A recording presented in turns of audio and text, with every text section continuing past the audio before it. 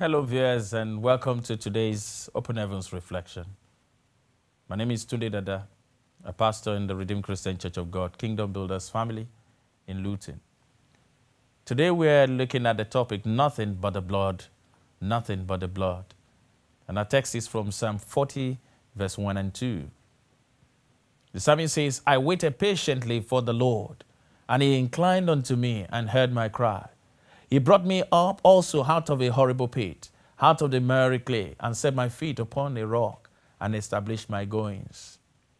Our memory verse is taken from the book of Ezekiel, chapter 36.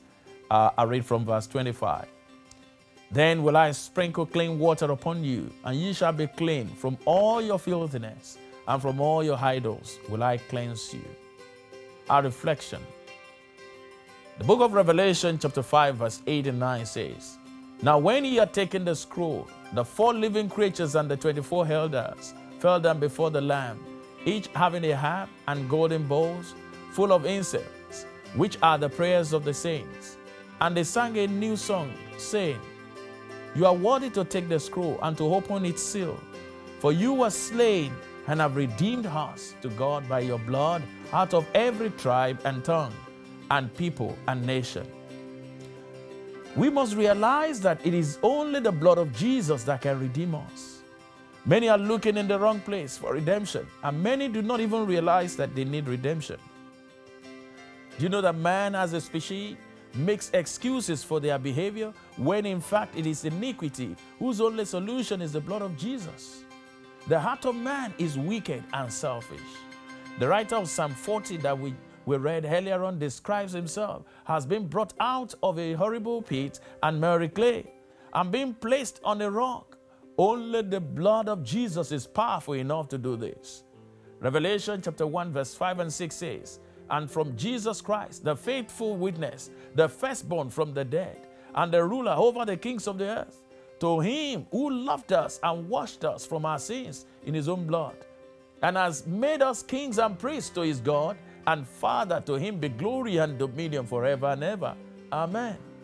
The blood of Jesus is powerful enough to turn you into a king and priest unto God. Hallelujah. And that is the reason why the songwriter wrote, My hope is built on nothing less than Jesus' blood and righteousness. I dare not trust the sweetest frame, but wholly trust in Jesus' name. On Christ the solid rock I stand, all other ground a sinking sand. All other ground a sinking sand. The penalty of sin according to the Bible is death. However, Jesus pleads our case before the Father so that we escape punishment. Jesus took the punishment for our sins, shedding his blood so that you could be free from guilt and shame. As our advocate, Jesus restores to us our lost sense of righteousness. For he said, if we confess our sins, he is faithful and just to forgive us our sins. But it does more than just forgive us our sins.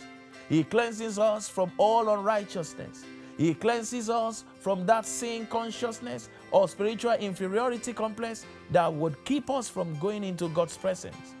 When Jesus advocates for you, you can enter boldly into the Father's presence without fear. You do not need to hold on to guilt from the past. Your past has been washed away by the blood of Jesus. Glory to God. If the Lord is on your side, then who can be against you?